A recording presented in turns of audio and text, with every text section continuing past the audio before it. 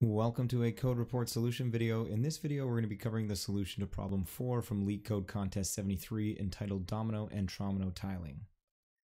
The problem states we have two types of tiles, a 2x1 domino shape and an L tromino shape. These shapes may be rotated. Given n, how many ways are there to tile a 2x(n) board? Return your answer modulo 10 to the power of 9 plus 7. And note that in a tiling, every square must be covered by a tile. Two tilings are different if and only if there are two 4-directionally adjacent cells on the board, such that exactly one of the tilings has both squares occupied by a tile. So all this basically means is that every tile in your 2x(n) board has to be covered, and it can be only covered by either domino or a tromino tile, not two or more tiles.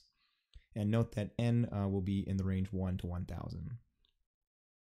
So we have our domino and tromino tiles in the top right hand corner, and we also have the solution to the first three n's, 1, 2, and 3.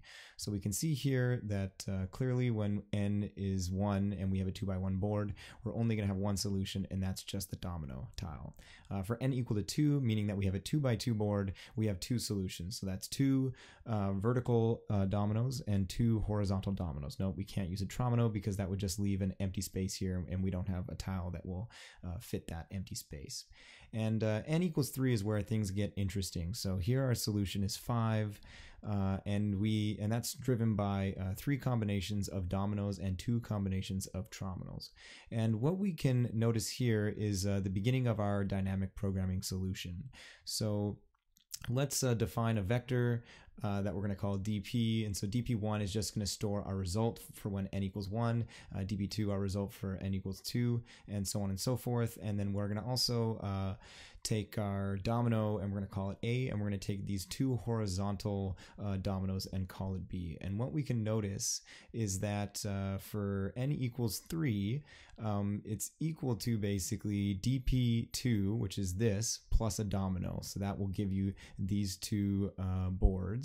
And then dp1, which is just this domino, plus our B, so these two horizontal ones. That's what this is here, one vertical and two horizontal. And then we have an additional two boards created by a combination of trominos.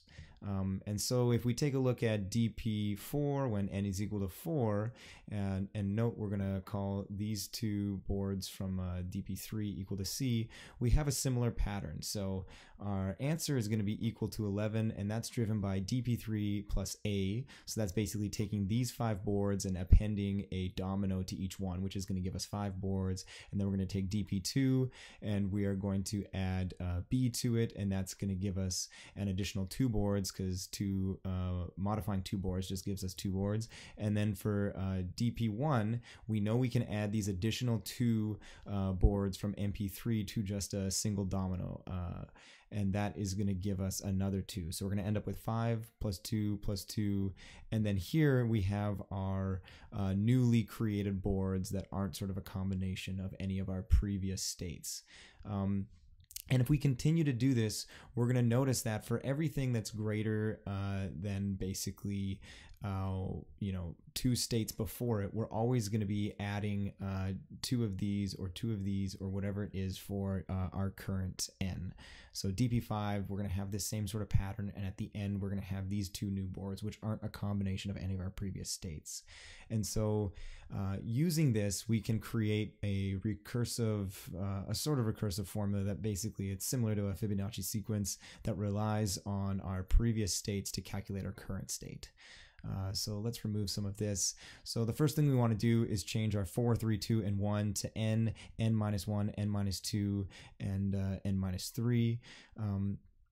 Then from there, we want to change our a and b to just multiplied by 1, and our c to multiplies by 2. And note that this right now just represents, for n equal to 4, we only have n minus 3 here, but when n is much greater, we're going to have the sum of all of our n's from 0 to n minus 3. So we have n minus 1 here, n minus 2, and n minus 3, and this is multiplied by 2. So let's move this to the center of the screen.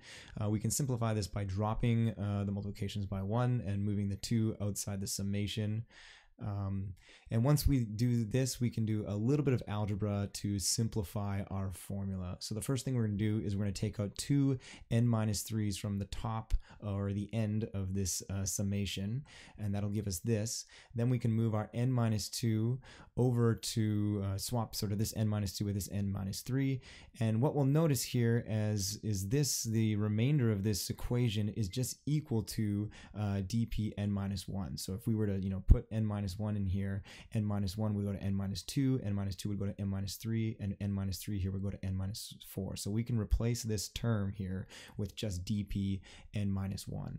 And then the only thing to do is just to combine these two dp n-1s, and we end up with the formula 2 times dp n-1 plus dp n-3. And all we have to do is implement a linear solution that calculates all of these in a vector and return and calculate that up to n. So let's take a look at our code. So here we have a simple function. The first thing we're going to do is we are going to declare a local constant mod, which is equal to our modulus divisor. And then we have our vectors. We're going to have it, we're going to declare it for longs and not ints because we are not sure if int is going to be large enough when we're doing this multiplication and addition.